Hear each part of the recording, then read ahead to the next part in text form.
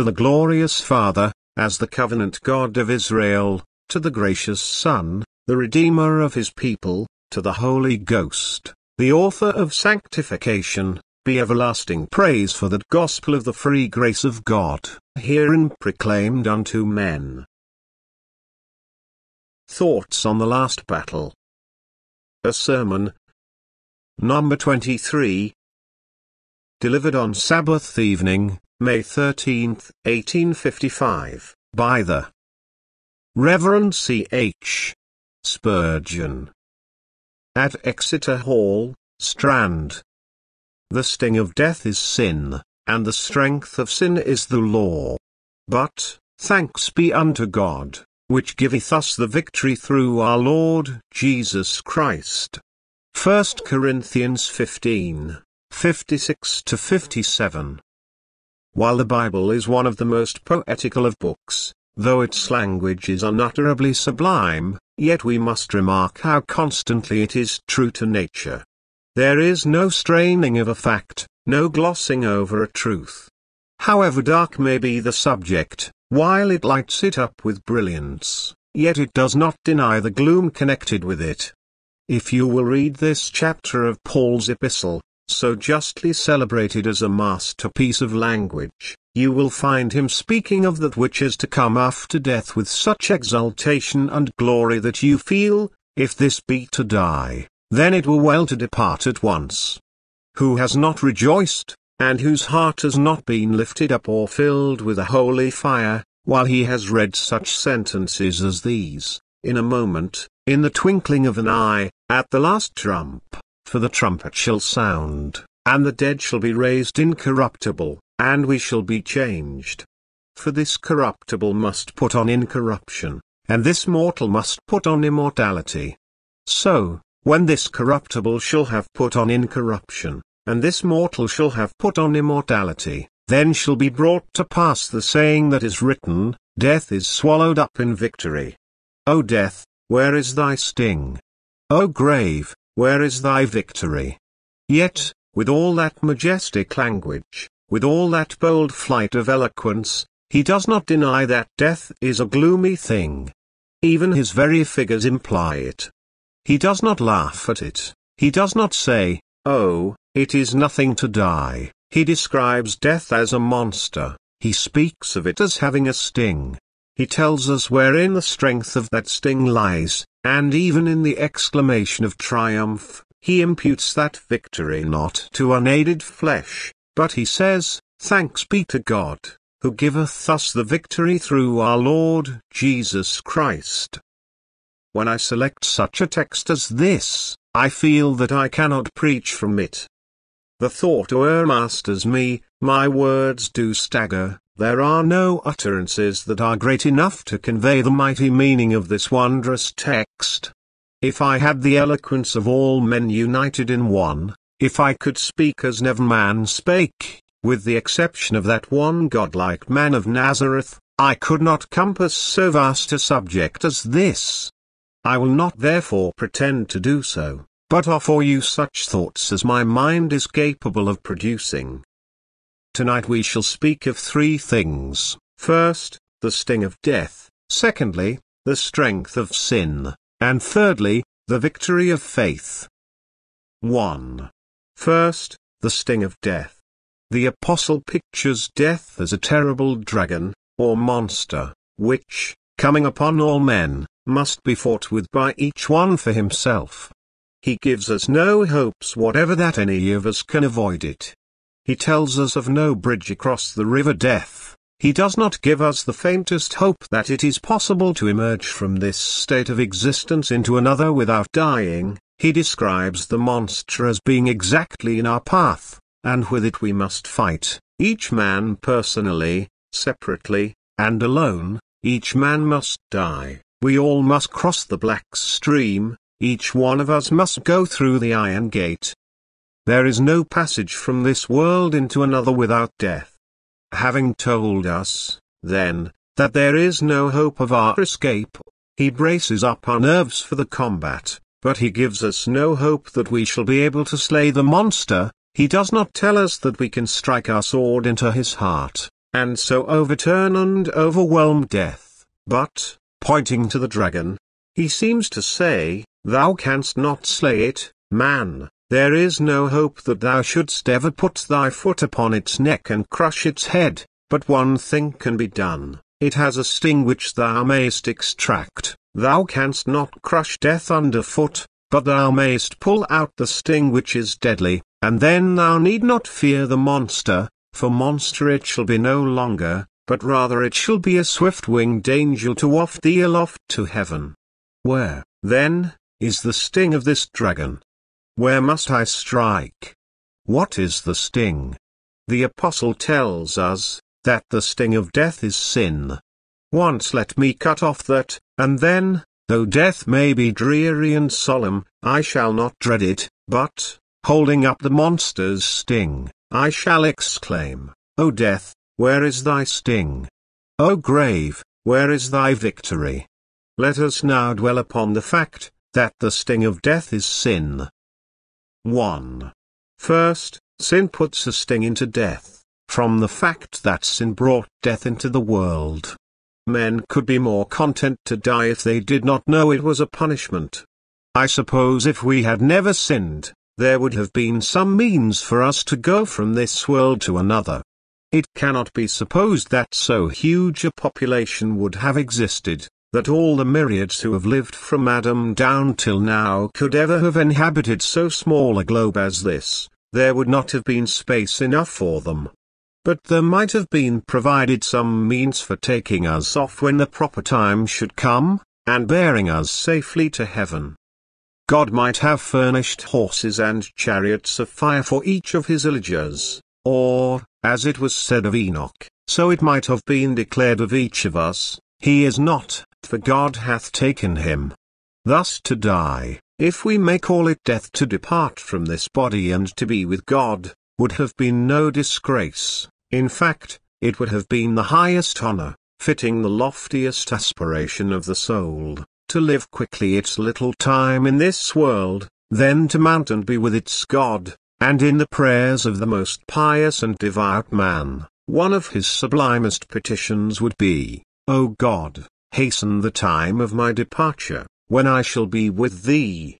When such sinless beings thought of their departure, they would not tremble, for the gate would be one of ivory and pearl, not as now, of iron. The stream would be as nectar, far different from the present bitterness of death. But alas! How different! Death is now the punishment of sin. "In the day thou eatest thereof thou shalt surely die." In Adam all die. By his sin every one of us become subject to the penalty of death, and thus, being a punishment, death has its sting. To the best man, the holiest Christian, the most sanctified intellect, the soul that has the nearest and dearest intercourse with God, death must appear to have a sting, because sin was its mother. O fatal offspring of sin, I only dread thee because of thy parentage. If thou didst come to me as an honor, I could wade through Jordan even now, and, when its chilling billows were around me, I would smile amidst its surges, and in the swellings of Jordan my song should swell too, and the liquid music of my voice should join with the liquid swellings of the floods. Hallelujah! It is blessed to cross to the land of the glorified. This is one reason why the sting of sin is death. 2. But I must take it in another sense. The sting of death is sin, that is to say, that which shall make death most terrible to man will be sin, if it is not forgiven. If that be not the exact meaning of the apostle, still it is a great truth, and I may find it here. If sin lay heavy on me and were not forgiven, if my transgressions were unpardoned, if such were the fact, though I rejoice to know it is not so, it would be the very sting of death to me. Let us consider a man dying, and looking back on his past life, he will find in death a sting, and that sting will be his past sin. Imagine a conqueror's deathbed. He has been a man of blood from his youth up. Bred in the camp, his lips were early set to the bugle, and his hand, even in infancy, struck the drum. He had a martial spirit, he delighted in the fame and applause of men, he loved the dust of battle and the garment rolled in blood. He has lived a life of what men call glory. He has stormed cities, conquered countries, ravaged continents, overrun the world. See his banners hanging in the hall, and the marks of glory on his escutcheon. He is one of earth's proudest warriors. But now he comes to die, and when he lies down to expire, what shall invest his death with horror? It shall be his sin. Methinks I see the monarch dying, he lies in state, around him are his nobles and his counsellors, but there is somewhat else there. Hard by his side there stands a spirit from Hades, it is a soul of a departed woman. She looks on him and says, "Monster! My husband was slain in battle through thy ambition, I was made a widow, and my helpless orphans and myself were starved." And she passes by. Her husband comes, and opening wide his bloody wounds, he cries, "Once I called thee monarch, but, by thy vile covetousness thou didst provoke an unjust war. See here these wounds, I gained them in the siege. For thy sake I mounted first the scaling ladder, this foot stood upon the top of the wall, and I waved my sword in triumph, but in hell I lifted up my eyes in torment. Base wretch, thine ambition hurried me thither." Turning his horrid eyes upon him, he passes by. Then up comes another, and another, and another yet, waking from their tombs, they stalk around his bed and haunt him. The dreary procession still marches on, looking at the dying tyrant. He shuts his eyes, but he feels the cold and bony hand upon his forehead. He quivers, for the sighting of death is in his heart. "O death," says he, "to leave this large estate, this mighty realm, this pomp and power, this were somewhat, but to meet those men, those women, and those orphan children, face to face, to hear them saying, 'Art thou become like one of us?' While kings whom I have dethroned, and monarchs whom I have cast down shall rattle their chains in my ears, and say, 'Thou wast our destroyer, but how art thou fallen from heaven, O Lucifer, son of the morning? How art thou brought down as in a moment from thy glory and thy pride?' There, you see, the sting of death would be the man's sin. It would not sting him that he had to die, but that he had sinned, that he had been a bloody man, that his hands were red with wholesale murder. This would plague him indeed, for the sting of death is sin. Or, suppose another character, a minister. He has stood before the world, proclaiming something which he called the gospel. He has been a noted preacher. The multitude have been hanging on his lips, they have listened to his words, before his eloquence a nation stood amazed, and thousands trembled at his voice. But his preaching is over, the time when he can mount the pulpit is gone, another standing place awaits him, another congregation, and he must hear another and a better preacher than himself. There he lies. He has been unfaithful to his charge. He preached philosophy to charm his people, instead of preaching truth and aiming at their hearts. And, as he pants upon his bed, that worst and most accursed of men, for surely none can be worse than he, there comes up one, a soul from the pit, and looking him in the face, says, "I came to thee once, trembling on account of sin, I asked thee the road to heaven, and thou didst say, 'Do such and such good works,' and I did them, and am damned.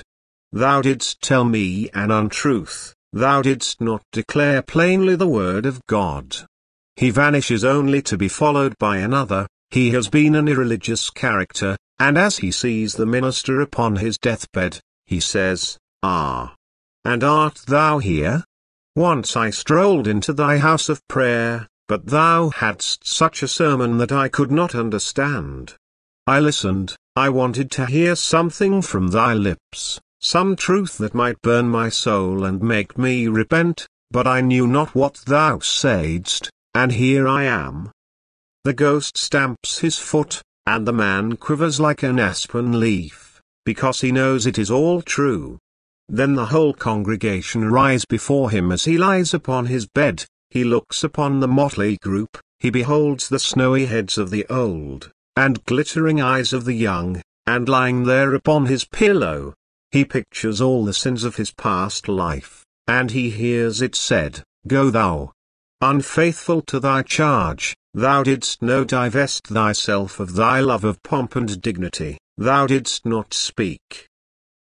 As though thou ne'er mightst speak again. A dying man to dying men. Oh!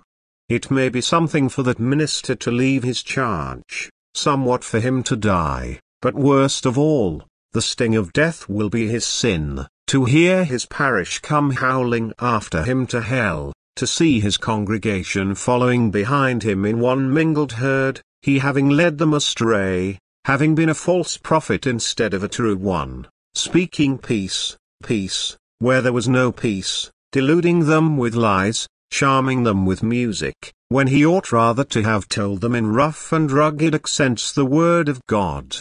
Verily, it is true, the sting of death to such a man shall be his great, his enormous, his heinous sin of having deluded others.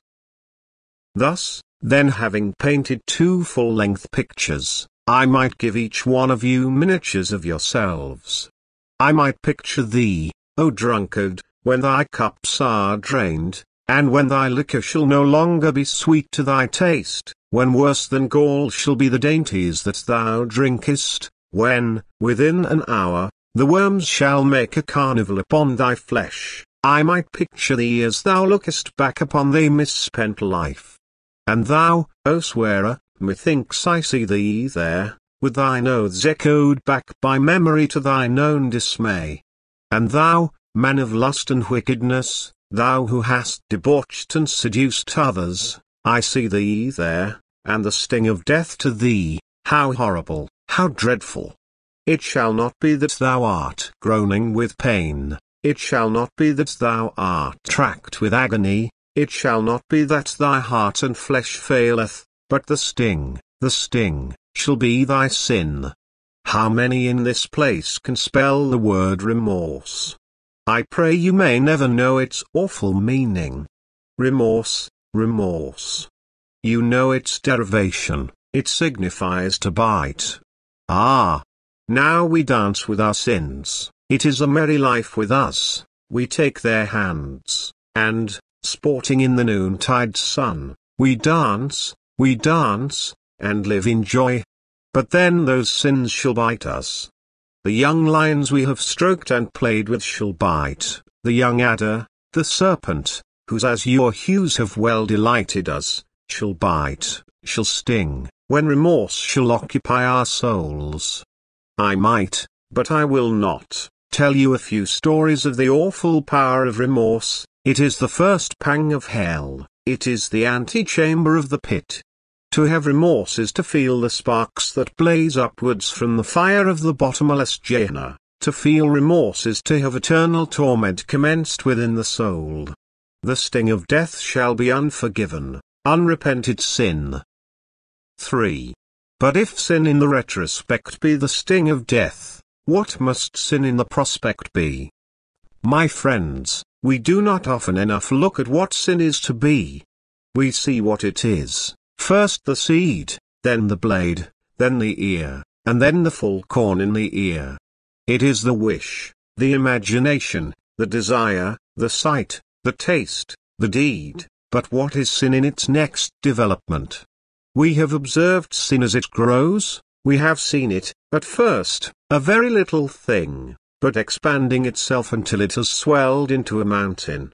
We have seen it like a little cloud, the size of a man's hand, but we have beheld it gather until it covered the skies with blackness, and sent down drops of bitter rain. But what is sin to be in the next state? We have gone so far, but sin is a thing that cannot stop. We have seen whereunto it has grown, but whereunto will it grow? For it is not ripe when we die, it has to go on still, it is set going, but it has to unfold itself forever. The moment we die, the voice of justice cries, "Seal up the fountain of blood, stop the stream of forgiveness. He that is holy, let him be holy still, he that is filthy, let him be filthy still." And after that, the man goes on growing filthier and filthier still. His lust develops itself. His vice increases, all those evil passions blaze with tenfold more fury, and, amidst the companionship of others like himself, without the restraints of grace, without the preached word, the man becomes worse and worse, and who can tell whereunto his sin may grow? I have sometimes likened the hour of our death to that celebrated picture, which I think you have seen in the National Gallery, of Perseus holding up the head of Medusa. That head turned all persons into stone who looked upon it. There is a warrior though with a dart in his hand, he stands stiffened, turned into stone, with a javelin even in his fist. There is another, with a poniard beneath his robe, about to stab, he is now the statue of an assassin, motionless and cold. Another is creeping along stealthily, like a man in ambuscade, and there he stands a consolidated rock, he has looked only upon that head, and he is frozen into stone. Well, such is death. What I am when death is held before me, that I must be forever. When my spirit goes, if God finds me hymning his praise, I shall hymn it in heaven. Doth he find me breathing out oaths, I shall follow up those oaths in hell. Where death leaves me, judgment finds me. As I die, so shall I live eternally. There are no acts of pardon past in the cold grave to which we haste. It is forever, forever, forever. Ah! There are a set of heretics in these days who talk of short punishment, and preach about God's transporting souls for a term of years, and then letting them die. Where did such men learn their doctrine, I wonder? I read in God's word that the angel shall plant one foot upon the earth, and the other upon the sea, and shall swear by him that liveth and was dead, that time shall be no longer. But, if a soul could die in 1,000 years, it would die in time. If 1,000,000 of years could elapse, and then the soul could be extinguished, there would be such a thing as time, for, talk to me of years, and there is time. But, sirs, when that angel has spoken the word, time shall be no longer, things will then be eternal, the spirit shall proceed in its ceaseless revolution of weal or woe, never to be stayed, for there is no time to stop it. The fact of its stopping would imply time, but everything shall be eternal, for time shall cease to be. It well becomes you, then, to consider where ye are and what ye are. Oh! Stand and tremble on the narrow neck of land twixt the two unbounded seas, for God in heaven alone can tell how soon thou mayest be launched upon the eternal future. May God grant that, when that last hour may come, we may be prepared for it. Like the thief, unheard, unseen, it steals through night's dark shade. Perhaps, as here I stand, and rudely speak of these dark, hidden things, soon may the hand be stretched, and dumb the mouth that lisps the faltering strain. Oh!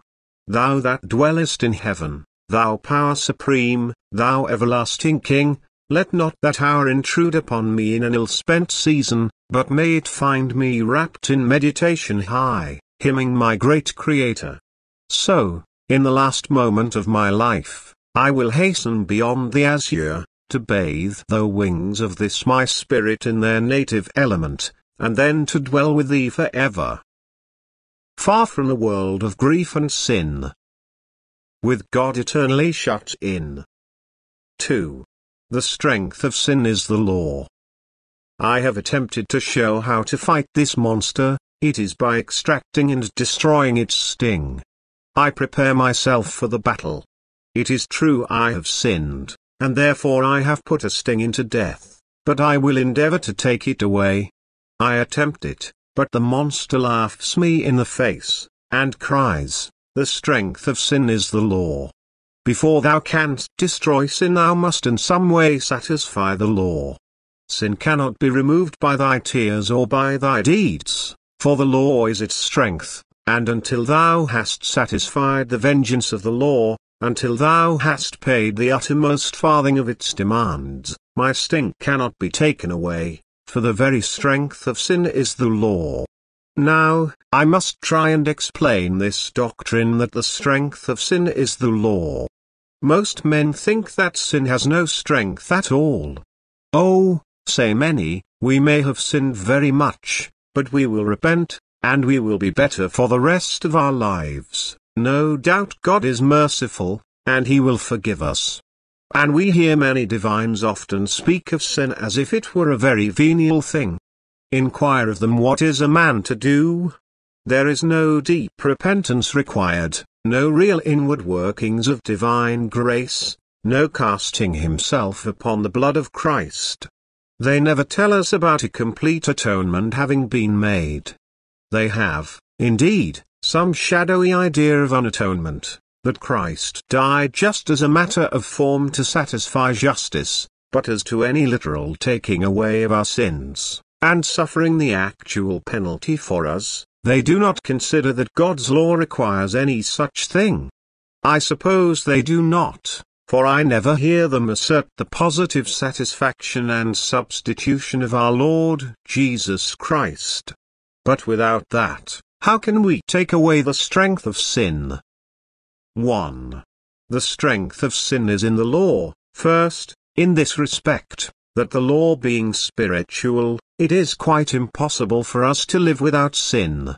If the law were merely carnal, and referred to the flesh, if it simply related to open and overt actions, I question, even then, whether we could live without sin. But when I turn over the 10 Commandments and read, "Thou shalt not covet," I know it refers even to the wish of my heart. It is said, "Thou shalt not commit adultery," but it is said, also that whosoever looketh on a woman to lust after her hath already committed that sin. So that it is not merely the act, it is the thought, it is not the deed simply, it is the very imagination, that is a sin. O now, sinner, how canst thou get rid of sin? Thy very thoughts, the inward workings of thy mind, these are crimes, this is guilt and desperate wickedness. Is there not, now, strength in sin? Hath not the law put a potency in it? Has it not nerved sin with such a power that all thy strength cannot hope to wipe away the black enormity of thy transgression? 2.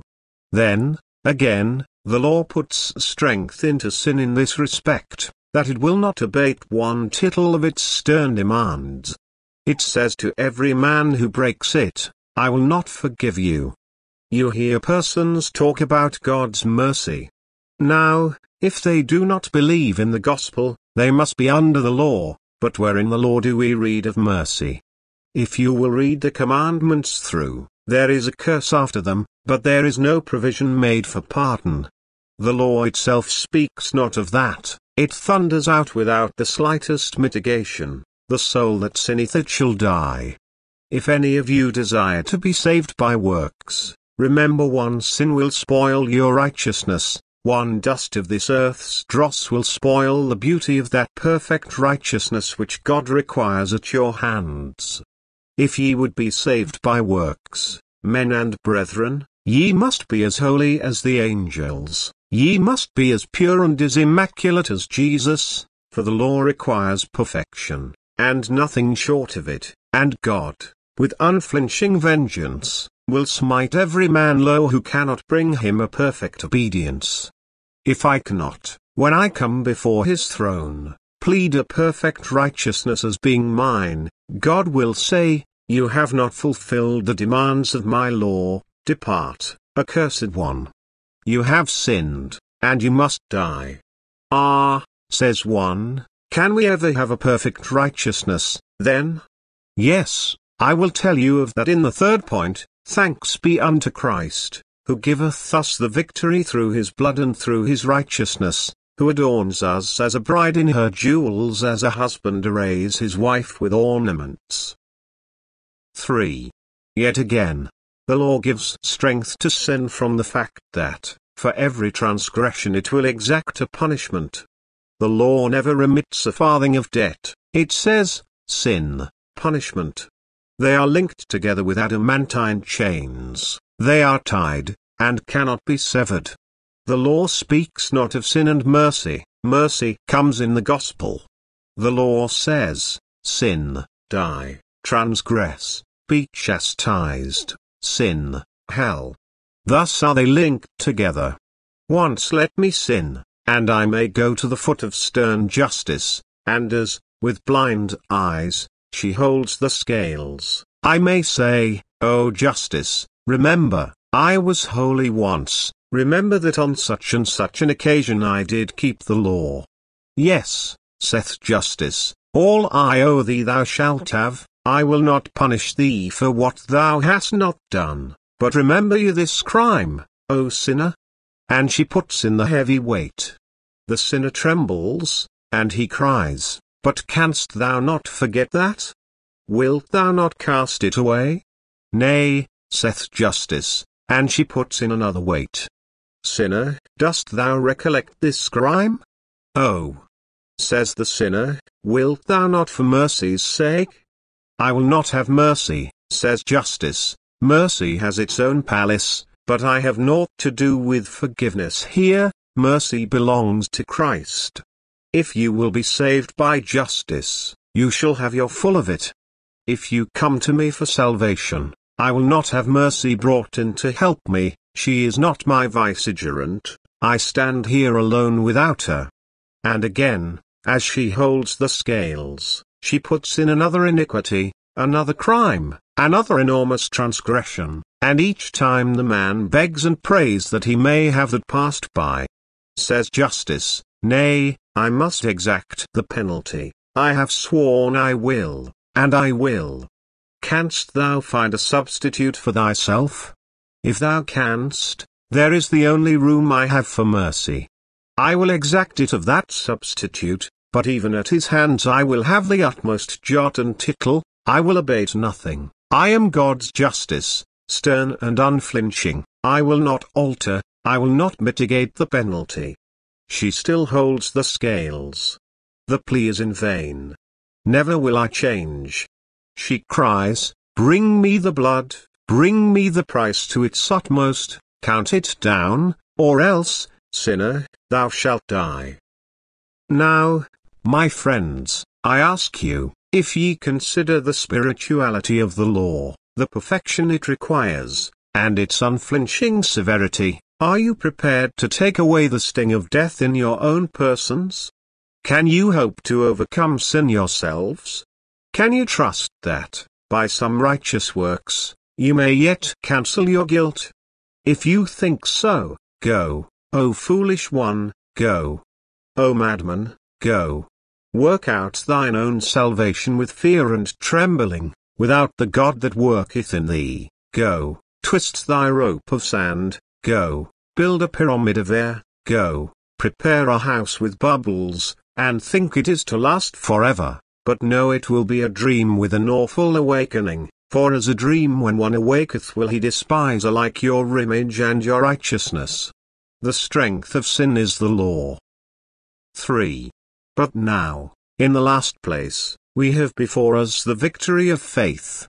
The Christian is the only champion who can smite the dragon of death, and even he cannot do it of himself.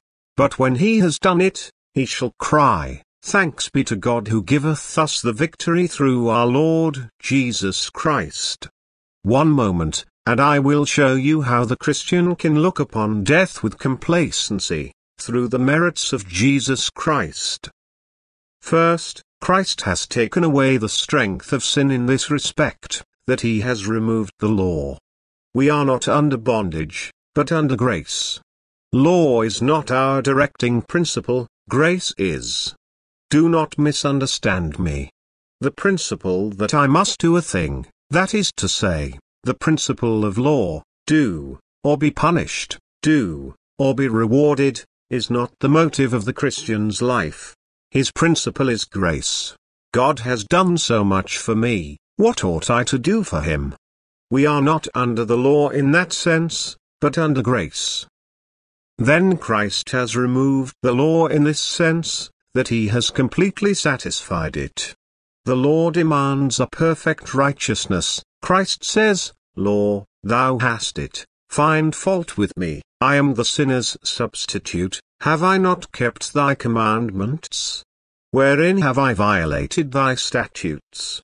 Come here, my beloved," he says, and then he cries to justice, "Find a fault in this man, I have put my robe upon him, I have washed him in my blood, I have cleansed him from his sin. All the past is gone, as for the future, I have secured it by sanctification, as for the penalty, I have borne it myself. At one tremendous draught of love I have drunk that man's destruction dry, I have borne what he should have suffered, I have endured the agonies he ought to have endured. Justice, have I not satisfied thee? Did I not say upon the tree, and didst thou not coincide with it, it is finished, it is finished? Have I not made so complete an atonement that there is now no need for that man to die and expiate his guilt? Do I not complete the perfect righteousness of this poor, once condemned, but now justified spirit? Yes, saith justice, I am well satisfied, and even more content, if possible, than if the sinner had brought a spotless righteousness of his own. And now, what saith the Christian after this? Boldly he comes to the realms of death, and entering the gates there, he cries, "Who shall lay anything to the charge of God's elect?" And when he had said it, the dragon drops his sting. He descends into the grave, he passes by the place where fiends lie down in fetters of iron, he sees their chains, and looks into the dungeon where they dwell, and as he passes by the prison door, he shouts, "Who shall lay anything to the charge of God's elect?" They growl and bite their iron bonds, and hiss in secret, but they cannot lay aught to his charge. Now see him mount aloft. He approaches God's heaven, he come against the gates, and faith still triumphantly shouts, "Who shall lay anything to the charge of God's elect?" And a voice comes from within, not Christ, for he hath died, not God, for he hath justified. Received by Jesus, faith enters heaven, and again she cries, "Who even here amongst the spotless and ransomed, shall lay anything to the charge of God's elect?" Now the law is satisfied, sin is gone, and now surely we need not fear the sting of the dragon, but we may say, as Paul did, when he rose into the majesty of poetry, such beautiful poetry that Pope himself borrowed his words, only transposing the sentences, "O grave, where is thy victory? O death, where is thy sting?" If it were necessary tonight, I might speak to you concerning the resurrection, and I might tell you how much that takes away the sting of death, but I will confine myself to the simple fact, that the sting of death is sin, that the strength of sin is the law, and that Christ gives us the victory by taking the sting away, and removing the strength of sin by his perfect obedience. And now, sirs, how many are there here who have any hope that for them Christ Jesus died? Am I coming too close home, when most solemnly I put the question to each one of you, as I stand in God's presence this night, to free my head of your blood, as I stand and appeal with all the earnestness this heart is capable of? Are you prepared to die? Is sin pardoned? Is the law satisfied? Can you view the flowing of Christ's soul-redeeming blood, with divine assurance knowing that he hath made your peace with God? Oh!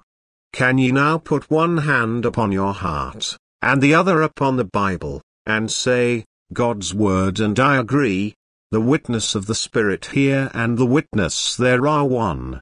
I have renounced my sins, I have given up my evil practices, I have abhorred my own righteousness, I trust in naught but Jesus' doings, simply do I depend on him. Nothing in my hand I bring, simply to thy cross I cling. If so, should you die where you are, sudden death were sudden glory. But, my hearers, shall I be faithful with you? Or shall I belie my soul? Which shall it be? Are there not many here who, each time the bell tolls the departure of a soul, might well ask the question, am I prepared? And they must say, no. I shall not turn prophet tonight, but were it right for me to say so, I fear not one half of you are prepared to die. Is that true? Yea, let the speaker ask himself the question, am I prepared to meet my Maker face to face? Oh, sit in your seat and catechize your souls with that solemn question. Let each one ask himself, am I prepared, should I be called, to die? Methinks I hear one say with confidence, I know that my Redeemer liveth. Let him that thinketh he standeth take heed lest he fall. I hear another say with trembling accents, ah, guilty, weak, and helpless worm, on Christ's kind arms I fall. He is my strength and righteousness, my Jesus and my all. Yes, sweet words. I would rather have written that one verse than Milton's Paradise Lost. It is such a matchless picture of the true condition of the believing soul. But I hear another say, I shall not answer such a question as that. I am not going to be dull today. It may be gloomy weather outside today, but I do not want to be made melancholy. Young man, go thy way. Let thine heart cheer thee in the days of thy youth, but for all this the Lord shall bring thee to judgment. What wilt thou do, careless spirit, when thy friends have forsaken thee, when thou art alone with God? Thou dost not like to be alone, young man, now, dost thou? A falling leaf will startle thee. To be alone an hour will bring on an insufferable feeling of melancholy. But thou wilt be alone, and a dreary alone it will be, with God an enemy. How wilt thou do in the swellings of Jordan? What wilt thou do when he taketh thee by the hand at eventide, and asketh thee for an account, when he says, What didst thou do in the beginning of thy days? How didst thou spend thy life? When he asks thee, Where are the years of thy manhood? When he questions thee about thy wasted Sabbaths, and inquires how thy latter years were spent, what wilt thou say then? Speechless, without an answer, thou wilt stand. Oh, I beseech you, as ye love yourselves, take care. Even now, begin to weigh the solemn matters of eternal life. Oh, say not, why so earnest? Why in such haste?